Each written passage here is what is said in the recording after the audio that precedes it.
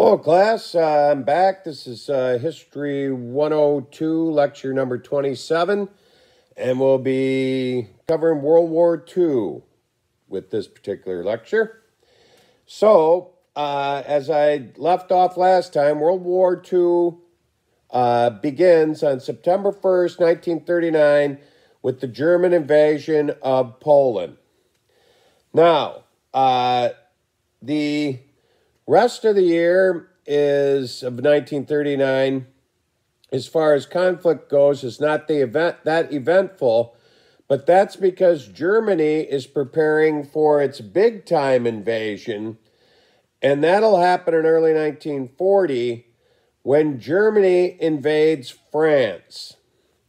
Now, a little bit of background information on the French and their preparations previously. After World War I, they had vowed that France would never be the battlefields once again like it was during the trench warfare of World War I. And their big-time military strategist, General Maginot, will come up with what he believes to be a brilliant plan, and the French will obviously agree. And they're going to build this big defensive structure between France and Germany on the border that they share. And it's this big, giant defensive bunker-style wall known as the Maginot Line. And it'll be fortified with huge, 40-inch guns. It'll be something that a tank could never blast its way through, which obviously has become the Germans' preferred method, who's illustrated in the invasion of Poland. And they were all smug and, basically said, Hitler can never break through the Maginot Line, so we have nothing to worry about. Well, north of France, sharing a border with Germany, is the country of Belgium. There was no Maginot Line on the border between Belgium and Germany or between Belgium and France. They were friendly. So when Germany invades France, he invades it through Belgium. And before the French know it, German panzer tanks are on the French side of the Maginot Line, which comically becomes known as the imaginary line. And the French were so short-sighted that the big, giant 40-inch guns they had on turrets on top of the Maginot Line only swang in 180 degrees towards Germany. They could not swing around 360 degrees to shoot at the tanks on the French side of the line, because supposedly those tanks would never make it there. So Hitler will invade France, and France will fall faster than anyone ever anticipated. And before people really realize it, Nazis are marching through the streets of Paris. So, with this unfortunate occurrence, FDR starts seeing the writing on the wall.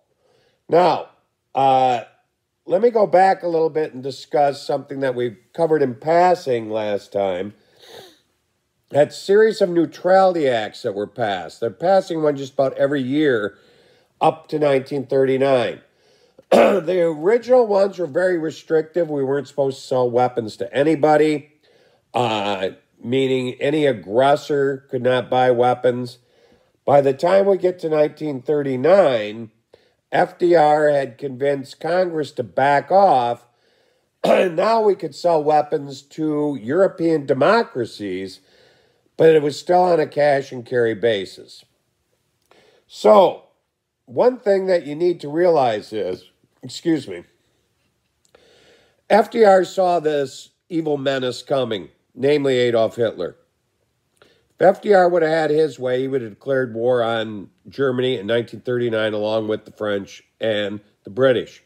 But Congress wanted no part of that. So FDR is going to have to sort of tap dance around assisting the Allies as best he can until ultimately he can convince Congress to declare war on the Axis powers, which now also include Japan. So, after France falls so quickly, that sort of wakes up Congress. They're going to pass a military spending bill to tremendously build up the United States military because FDR convinces them, you may not want to declare war, but someday you may have no choice, and you better be prepared this time, not like the past. So, Congress passes a $37 billion military buildup bill in 1940 after France falls. Then, shortly after that, they will pass the first ever peacetime draft of American men into the military. We're manufacturing all these military supplies and equipment. Now we need to train the men to utilize them. So at least this time, when we do have to enter World War II, it won't be like World War I and the Spanish-American War where we declare war and prepare later. That's thanks to FDR and his foresight. Now, it also, towards the end of 1940, as it becomes quite obvious, the only holdout left in Europe, because after the fall of France, Hitler's just running roughshod throughout Europe, wherever he wants to go. The only holdout is England. And that's because they're on an island, and they'd have to cross the British Channel from France to invade England.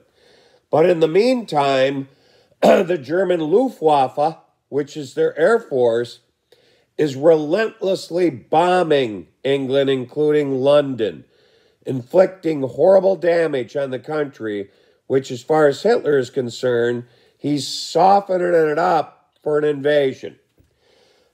So, FDR and the brand new Prime Minister of England, Neville Chamberlain, the great appeaser, obviously has been voted out of office for his mistakes. The new leader is Winston Churchill, who FDR is going to get along with famously. And initially, he'll be sending his top advisor, I mentioned quite some time ago, Harry Hopkins, to meet with Churchill secretly. Now, so in late 1940, they're going to pass the Lend-Lease Agreement with England. According to this agreement, we will lend England 50 out-of-date U.S. Navy destroyers. They're being ready to be mothballed because of the $37 billion buildup. We're building a brand new Navy. So we're going to lend them to England, so it's not an outright, act of us aiding them. And in exchange, they're going to lease us 8 British military bases scattered around the globe in the British Empire, which they really have no use for at that point because they're lining up all their defenses to defend against what they believe will be an impending invasion of the Germans coming across the English Channel. So they need basically anything that can float to defend the shorelines of England. And 50 old U.S. destroyers, World War I vintage, will do the job. So this has to pass Congress, and there are plenty of people, Democrats and Republicans, who are against it.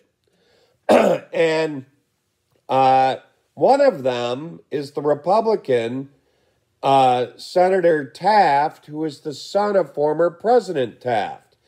And in a famous debate over this, he argues, how in the world do you lend someone a destroyer? What's going to happen to these? The Germans will sink them. They'll be at the bottom of the English Channel. uses the analogy, it's like lending somebody a piece of chewing gum. Do you want it back when they're done with it? I don't think so. He's pretty right about that, but remember, FDR's got a 2/3 majority in both houses. The Lend-Lease agreement passes. So, the next thing that happens in the very next year of the war, 1941, England is successfully holding out, so Hitler decides to take a big gamble and turn his attention to the East. He's going to break his agreement with Stalin, the non-aggression pact, and on June 22nd, 1941, Germany will invade Russia. That is Hitler's first big mistake. So far in World War I, everything he's done, everything he's planned has gone without a flaw. And some things happen faster than he anticipated, like the fall of France. So, this is a big mistake for a couple reasons. He underestimates the tenacity and capabilities of the Soviet Union. And he waits too late to invade. He invades almost at the end of June. And he believes he'll be able to conquer Russia or the Soviet Union before winter sets in 1941. In fact, he's so confident and cocky by this point, German troops do not even have any winter supplies with them whatsoever. They figure they'll conquer the country and take what they need there. Well, just like with Napoleon, the Russian winter will be the downfall of Adolf Hitler, just like it was with Napoleon Bonaparte. And the Russians or the Soviets know time's on their side. So they're going to practice something that we covered at the very beginning of this class, scorched earth policy. They would destroy everything in the Germans' path for about 20 miles ahead of them and fall back systematically. The Germans would then be able to move in very easily, but they could not procure any sort of supplies. This worked very effectively, delaying the German advance. And before anybody knew it, the Russian winter comes, and it's going to be all downhill for the Germans after that.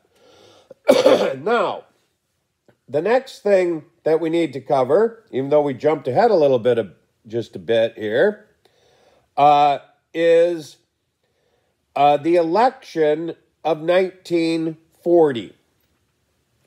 Now, FDR decides to break George Washington's tradition and run for an unprecedented third term. No president had ever attempted that. Now, his line of logic is that it's a time of world crisis. He's working very closely with what's left of the Allies, namely Winston Churchill, and it's no time to change leadership. In that transitional period, it could be the opening that either Hitler or the Japanese were looking for, and it would make America vulnerable to attacks. So he runs again, and the Republicans will field a candidate this time, thinking that FDR is vulnerable for a couple reasons that I'll sum up in a minute, and that candidate will be Wendell Willkie. Now, the Republicans believe that FDR is vulnerable for two reasons. One, no president has attempted a third term, and I mean, there's just campaign pins. I'm a campaign button collector that just say on them, no third term. And everybody knew what that meant. I'm not voting for FDR because I don't want a three-term president. So that, they believe, makes him vulnerable. Plus the court packing plan, they believe, made him quite vulnerable. Now, when the votes are all tallied up in November of 1940, FDR will receive 27 million votes, almost the same exact amount he received before, and Wendell Willkie will receive 23 million votes. You can see how many more voters there were. So he'll win by a quite comfortable 4 million vote margin. Now, obviously, it's not the 11 million that he won by in 1936, but it's still a comfortable margin. FDR was a brilliant politician. After winning in 1936, he basically knew, I got an 11 million vote margin to burn. I'm going to burn some of it, and I'm going to burn it on the court. He did that and got his way. Didn't have to increase the number. Then he also burned some of that political currency on assisting the Allies against the wishes of many people. But he was so brilliant, he still won by a 4 million vote margin. Now, one thing I failed to mention with the election in 1936, and this will also be the case with 1940, they shifted Inauguration Day to January 20th in 1937, and that'll also be the case in 1941. So FDR sworn in January 20th, 1941 for his completely unprecedented third term as president. Now, in August of that year, after the big mistake that the Germans make in June of 41, there will be a top secret meeting held between Franklin Roosevelt and Winston Churchill on an American ship off the coast of Newfoundland. This is one of the most secret meetings ever to take place, and the meeting of these two great world leaders. It's the first time they meet face to face, and obviously secrecy is the name of the game, because if a German U-boat knew those two were on that ship, they would have torpedoed it immediately. So, this becomes known as the Atlantic Conference of August 1941. And this kind of shows the brilliance of Churchill and FDR. They both know Hitler made a fatal mistake with the invasion of the Soviet Union. And they're going to start planning future cooperation between the United States and England to defeat Adolf Hitler, everything short of declaring war, and they'll start talking about the future of the post-World War II world. They're so confident that Hitler blew it, which obviously they're right. They talk about how they need to form a military alliance for the Atlantic Ocean, which becomes NATO, which still exists today. And they also talk about the trials and tribulations of the League of Nations and how it needs to be replaced with a much more efficient organization, which will become the United Nations. This is all discussed on a ship in August of 1941. So, the next thing we want to talk about that happens in 1941, obviously, is the bombing of Pearl Harbor. Now, there's some background information to really understand what happened on that fateful day, December 7th, 1941. Now, just like Hitler had been running roughshod throughout Europe, the Japanese had been running roughshod through Asia. They had occupied China early on. They had also occupied Indochina, which was the French colony. That's Vietnam and Laos and Cambodia. So, because of these actions, the United States had frozen all Japanese assets in the United States. So if they had money invested in the stock market or whatever, they couldn't touch it. And they had suspended the sale of gasoline to Japan. Japan's another country that is highly dependent on oil imports and even gasoline imports, because they have very few oil reserves themselves, and they lacked in gasoline refining capacity, where the United States had plenty. So, negotiations had began in November of 1941 between the Americans and Japanese. And the Japanese obviously wanted to unfreeze their assets and the United States sell them gasoline. Now, here's something that's going on behind the scenes. From day one, United States intelligence had cracked the secret Japanese communication code that they used for their military. And we could decode all intercepted messages, and we knew exactly what they were saying. Now, we never, ever let on that we had cracked the code. This was also a very big top secret. And in fact, the Japanese, through the course of World War II, never, ever knew we had cracked their code because we were so sly about it. We never let on that we knew what they were going to do before they did it. It's going to be very useful to us during the war. Now, on the other hand, the United States had an uncrackable code.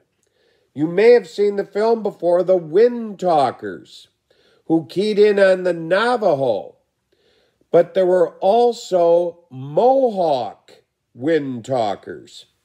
And basically what they did in both Europe and Asia, they had Native Americans in the United States military who spoke to each other over communication radios in very obscure dialects of the Navajo language and the Iroquois language, which the Germans and the Japanese had no clue how to crack because hardly anybody in the world spoke these languages except for our personnel. These men were very, very brave men. They were our code talkers, radio men. And all of them were highly trained, and all of them were equipped with cyanide tablets that they were instructed to immediately take if they were ever captured. Because the Americans knew if one of these code talkers were captured by either the Japanese or the Germans, they'd be tortured so severely until they finally gave up the code. So that's why finally, in the not-too-distant past, these men were recognized for their bravery, and they're all highly decorated, but unfortunately to many of them, it was too late. So, we had broken the Japanese code, we're negotiating with them, and we knew something was fishy. Now, the Pacific Japanese fleet, as far as we determined, had gone on maneuvers in the northern Pacific. And they were out training, supposedly. As we'll find out later, this was all a diversion. And remember, we don't have satellites where we can follow movements of countries, and we don't have the whole globe covered in radar like we do today. So once this fleet left Japan and went into the northern waters of the Pacific, they're untraceable. Now we'll know that they'll make a big turn south, and this will be the same fleet that attacks Pearl Harbor. So let me tell you about what happened on that fateful day, early morning of December 7th, 1941. We lost track of the Japanese fleet. Now, at Pearl Harbor, obviously, we've got the naval station there that we've had since the 1800s. Our Pacific Fleet was stationed there. And they had this thing set up where, they had radar in Hawaii, and they could track out so far that they were pretty confident that they wouldn't be attacked because they could detect an enemy ship, especially what's going to be used in this case, aircraft carriers, before they reach the point of no return, so to speak. When a plane takes off the deck of a carrier, it's got to have enough fuel in it to go, have its bombing mission, and then return and land on the deck. We could track aircraft carriers further out than that round trip capacity. So we were confident we'd know what was going on. Now, the Japanese knew that too. So on that fateful morning, their aircraft took off of the decks of Japanese carriers before they reached the range of our radar, which meant that many of these Japanese pilots knew they were on suicide missions, that they didn't have enough fuel to return back to the deck of the carriers they took off on. Now, obviously, after they take off, the carriers can go full steam ahead and try to make up some lost time. But as was the case, many of these Japanese pilots had to ditch their planes in the middle of the Pacific and were lost at sea on the return flight back to their carriers. So all of a sudden, in the wee hours, early hours of a Sunday morning, all these blips start appearing on the radar screen. They're Japanese aircraft. The guys who were at the radar station radio in to their commander and say, "We think we're being invaded by Japanese aircraft." And they're going, "Are you sure? Do you see any aircraft carriers?" And they say, "No." So they initially think that these guys are misinterpreting the radar readout. So this buys the Japanese valuable time. The Japanese then fly in, inflict their damage, sinking a large portion of the United States Pacific Fleet anchored in Pearl Harbor, including the famous ship, the Arizona, and others, which you can visit if you go there. Luckily for the United States, all of our aircraft carriers were out on the high seas because there were hurricane threats in the region. And when you have that sort of thing, large ships like aircraft carriers go out to sea because they'll weather the storm much better than if they're bottled up in a harbor. So we lucked out on that, and they weren't destroyed. Now, to wrap this Pearl Harbor business up, many of you are aware there's controversy surrounding Pearl Harbor. Some people argue that FDR and some key members of the War Department knew the attack on Pearl Harbor was going to take place and allowed it to happen so that we'd finally be dragged into World War II and have to declare war. Now, there's been a lot of books written about this. I went to a conference about 10 years ago at Siena College, and the whole conference was about this theory. And I left that conference convinced FDR did not know. Sure, we had cracked the code, but the Japanese fleet had gone into complete silence on its maneuvers, so we hadn't intercepted any messages that indicated it. And as one historian from Princeton argued very effectively at one of the sessions I went to, was there's no piece of written evidence left behind promoting or, confirming this conspiracy theory. And all the people that could have possibly known about it are now all dead. And as this historian argued, if there was any sort of piece of written evidence in the archive somewhere, somebody would have found it by now, because historians have been spending their lives trying to prove this. Because if you cracked this and proved it, you'd be an instantaneous millionaire with the books you'd be able to write and speaking tour. Plus, he argued, someone who knew about it, one of these high-ranking generals or admirals, on their deathbed, probably in all likelihood, would have confessed and said, "I can't take it anymore. I have this horrible secret. I knew about Pearl Harbor and I let it happen. I'm so, so sorry." Trying to clear their conscience before they died. None of these men ever did that.